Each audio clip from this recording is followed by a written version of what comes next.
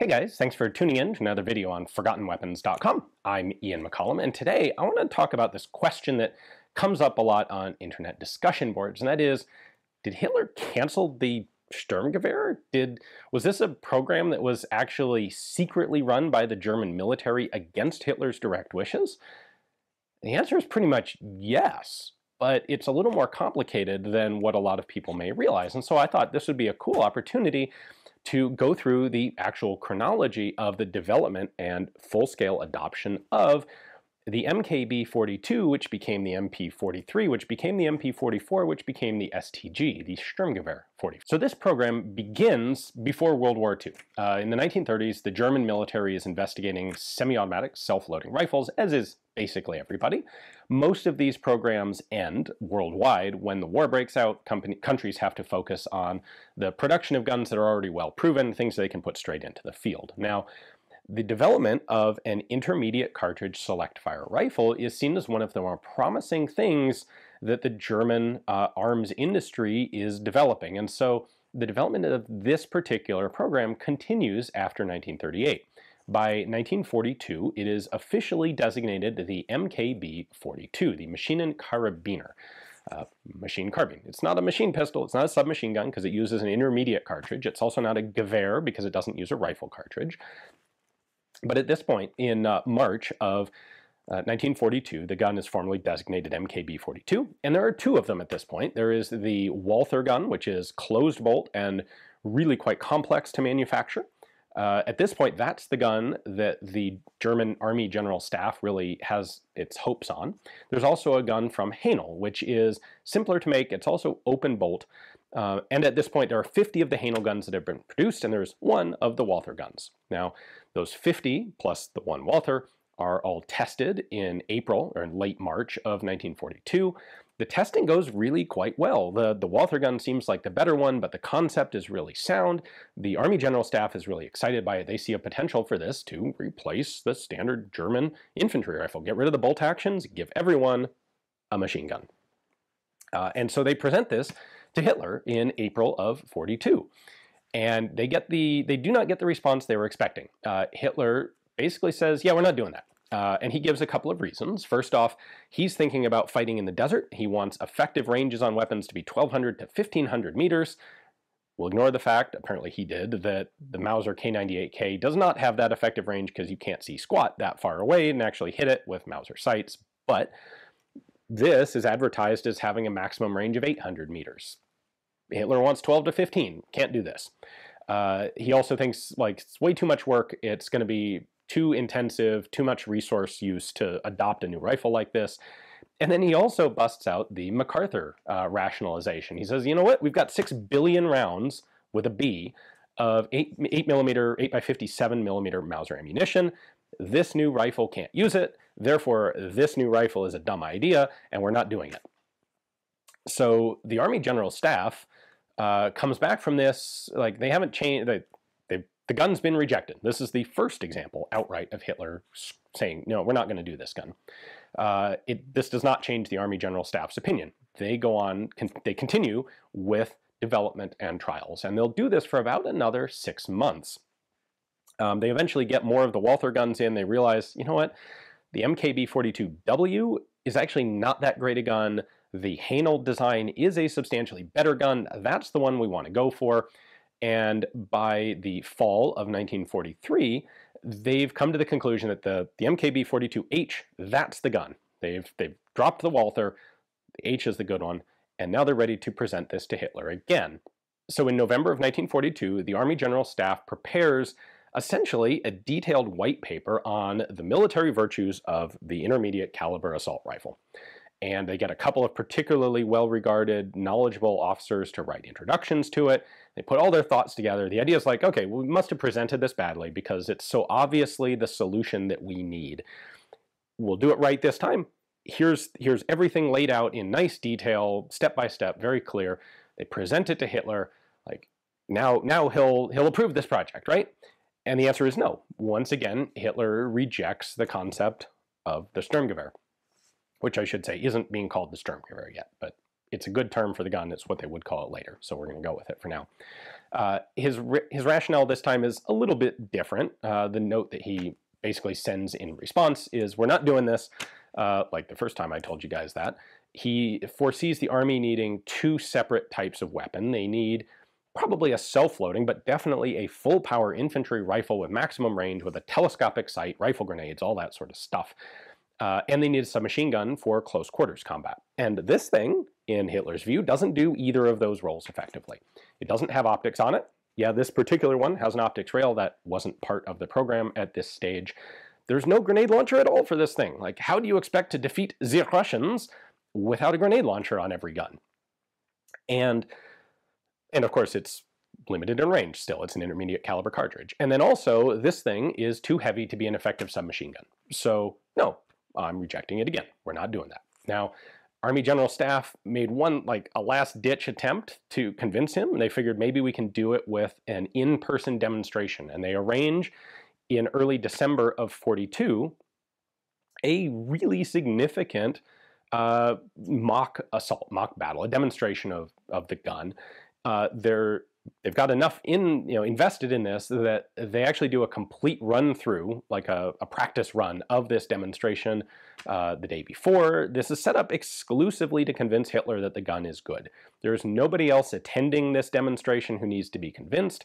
Normally, something like this would be set up to get honest feedback. Let's talk to all the different branches of the military and see what everyone thinks of this, and is it a good idea? This particular demonstration, everybody who's there already agrees that that right there is what we need in Russia.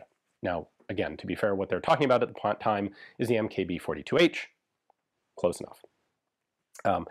The day of the demo comes, and Hitler is a no-show. Still not interested in it, guys.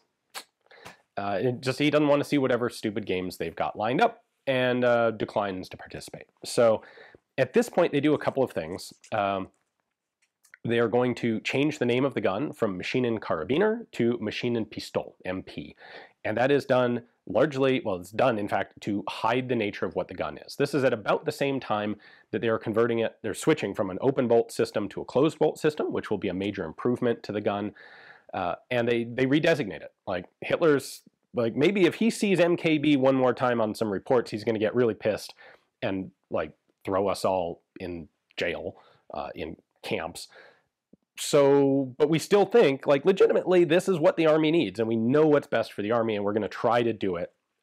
And so we're going to keep developing this thing, and they order it into initial production so that they can send guns to the Eastern Front for actual troop combat trials. Now, come February of 43, so just a couple months later, they make one more attempt and actually present the guns to Hitler in the field. And there's a very famous photo of Hitler kind of grumpily staring at a pair of Sturmgewehrs sitting on a table. And that's in February of 43. And this is the third time he's been presented with these guns, and it's the third time that he rejects them. And he's kind of pissed this time. We're not doing this. I've told you guys how many times now. We're doing we're doing G43s, and all work on this crap stops now. So he actually does put his foot down and demand that they cease development, cease production, knock it off, stop. However, he reneges slightly because it's pointed out to him that, well, the initial production has been on order for a couple months now. Haenel wasn't building all of these guns entirely by themselves. They were subcontracting a lot of the small parts production, and they've got a lot of parts already in stock. It's not that much more work for them to complete the first batch of guns. And does Hitler really want them to just throw away all of that work? How about instead they just make a special series of these guns using the parts that they've already built? We'll just do the last bit of work, we can assemble them, and we promise, we pinky swear that we're not still trying to make this the official infantry rifle, but we've got these guns so close, we might as well send them to Russia, because even Hitler will recognize at this point that the German army in Russia needs all the help it can get. And so he agrees grudgingly to that. And so February, that production continues. It's not like they order it because they'd already ordered it, but it does continue. The first batch of, again, at this point, they are MKB-42s in fact. They're MP-43s in name. They arrive in Russia 2,000 guns for combat trials. This would prove to be one of the critical factors in allowing the guns to actually continue in production. Because once they get into combat trials, people start actually having experience with them, and troops in the field start recognizing them. Now, the Soviet Union had been dramatically increasing its use of self-loading and fully automatic weapons. They were really ramping up use of submachine guns. There were a bunch of Soviet self-loading rifles that were all being used by the German army whenever they could be gotten. Whenever they were captured, they were put into service as substitute standard rifles by the Germans. The German army it's losing manpower. It's taking massive losses, and it is not able to reconstitute its forces in the way that the Russians are able to. At the same time, the Russians are increasing the firepower of their forces by dramatically increasing the number of submachine guns that they're issuing, as well as self-loading rifles. And if the German army is going to pull off any sort of victory or even lessen their rate of retreat, they need more firepower. They can't get any more manpower. They're pretty much scraping the bottom of the barrel there. They need to get the troops something better than these clearly obsolete bolt-action Mauser rifles. And so troops start seeing them and start requesting them. Now, the tide begins to turn in October of 43, when Hitler is convinced to accede to the MP-43, officially replacing just the MP-40. So, like, we've seen the trials reports, he changes his mind a bit on this thing. Finally, he's like, okay, I guess it's got a place, but just to replace the MP-40. It's a new MP, right? That's what it's called. So part of the reason for this, a large part of the reason, is probably that of ammunition supply. Frankly, throughout, until really at the very end of the war, ammunition supply is the biggest restriction on German issue of the Sturmgewehr. They have more guns than they have ammunition to ship to the front with them. And the problem here is, how do we produce more ammunition for these things without producing less ammunition for the other stuff? And we need all the other stuff just as badly as we need these things. So the idea of replacing the MP-40 with this means you can scale down production of 9mm ammo and replace it, essentially cartridge for cartridge, with 8mm Kurz ammunition for the Sturmgewehr. And that's probably the critical factor that allowed for that change in doctrine. So what that does for the Army General Staff is it gives them the lever to truly start mass production of the Sturmgewehr. Because now they can say, crank up the factory, we need these guns, we need their ammunition as well, instead of trying to fight for, ammunition for this weird trials gun that's not formally adopted yet. Now it has been officially, it's officially got a place in the German weapons environment. We need 30,000 of these things just to replace most of the MP-40s that are already out there. So, or some of the MP-40s that are out there. So crank up the factory. They're still absolutely planning to issue it to everybody and replace all the Mausers. They still don't. They're not telling Hitler that, but now they can actually produce the guns to make that a reality, or try to, without running into Hitler's objection, because ostensibly this is just for submachine gun replacement. For what it's worth, in November, the very next month, November of 43, the organizational branch of the German Army General Staff officially orders that every soldier is going to be armed with an MP-44, or an MP-43 at that point. At this stage, November 43, that's not a practical decision, it's just a theoretical decision, because there are not nearly enough of these guns to actually make that a reality yet, but we can continue to see that this was the intent of all along, the whole time. Finally, in January of 44, Hitler actually changes his mind on the whole G43 and K98k thing, and accedes to a request, or actually, because of course, at this point, it must be his idea to do it. He requests that 2 divisions in Russia be completely re-equipped with MP-43s to test them out and see if they are, in fact, a suitable replacement for the standard infantry rifles. It's interesting at this point that the Army General Staff plans were essentially to consolidate everything into MP-43s. They're going to replace the K98k Mausers, they're going to replace the MP-40 submachine guns, they're going to replace the G43s and K43 rifles, and there was a real debate over replacing the MG42 with this thing as well. We just give whole units these things, kind of like there was a move towards the Russians giving whole units submachine guns. Now, this would never replace the MG42s. That was pretty controversial on the part of officers in the field who were trialing these guns and asked about it. But January of 44, finally Hitler says, give 2 divisions all these things. And a couple months later, in April of 44, he issues a formal weapons consolidation plan, which again, definitely all his idea at this point, which will in fact replace the MP40 and the K98k, both with MP43s. So at that point, it's kind of a done deal. Now this is going to be a mass-produced gun, and at long last, the German Army General Staff can actually try to start producing the guns and the ammunition to make them a reality. Now, we won't get into how many actually got into the field. That's a bit beyond the scope here. I think it is worth considering a couple of the other factors that may have changed Hitler's mind, the things that were going on. So, in fact, I have the numbers written down here. The Russians were massively increasing their use of submachine guns. In July of 41, the standard Russian division had 162 submachine guns in it. A year later, in July of 42, they had 712. So it's basically quadrupled in number. And a year after that, by the summer of 43, a standard Russian division has like 1,500 submachine guns. That's the sort of firepower difference that the Germans are having to encounter. And they need to come up with their own way to balance that out. Now, what probably was most responsible for changing Hitler's mind on this, and there's no documentation of it that I've found, but it is good speculation, is personal interference by Heinrich Himmler, or personal intervention by Himmler. Himmler, of course, ran the SS, and the SS had its own independent weapons procurement from the formal German army. And in 42 and 43, the SS is searching out, they want some new guns, and they've got a bunch of their own developmental plans. So they wanted a new 9mm submachine gun. It was going to be the MPSS-42. That gets nixed. That program gets shut down.